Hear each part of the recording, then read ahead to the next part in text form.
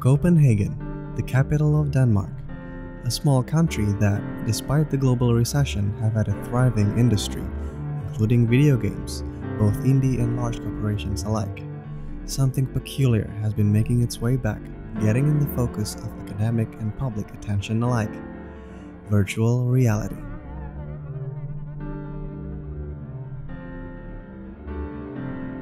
The superhit from the 90s arcade halls have laid dormant in over a decade, but will soon be making a spectacular comeback.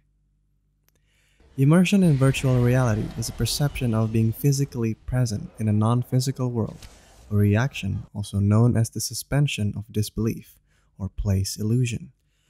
The so-called immersive virtual environments, an artificially structured environment that is faithfully reproduced to trick our senses, in which an individual can feel just as immersed as he would in consensus reality. A complex problem arises though. How does a potential infinite world of possibilities fit inside the confined space of your average living room? The affordable solution appears to be much more simple than what multisensory, motion capturing, haptic technology, or omnidirectional treadmills might have to offer. Don't get me wrong, those inventions are fascinating, but again, affordable?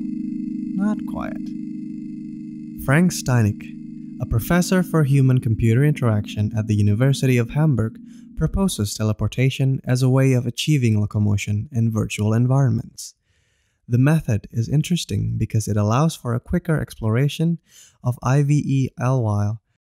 His means of activation of the ability through jumping, however, could potentially be problematic, both in terms of safety and drifting.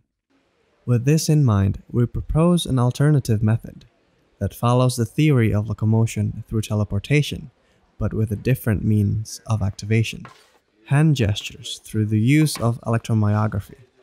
The comparative study is simple test hand gestures against jumping and conventional interaction to determine performance. In the conducted experiment, we investigated how teleportation, as a way of locomotion in VEs, have been implemented as an alternative to both walking in place and Steinig's solution.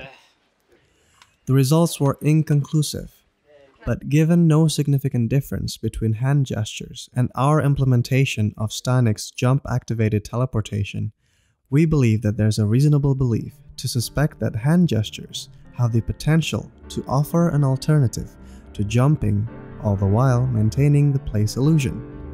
This could potentially offer a safer method for IVE locomotion.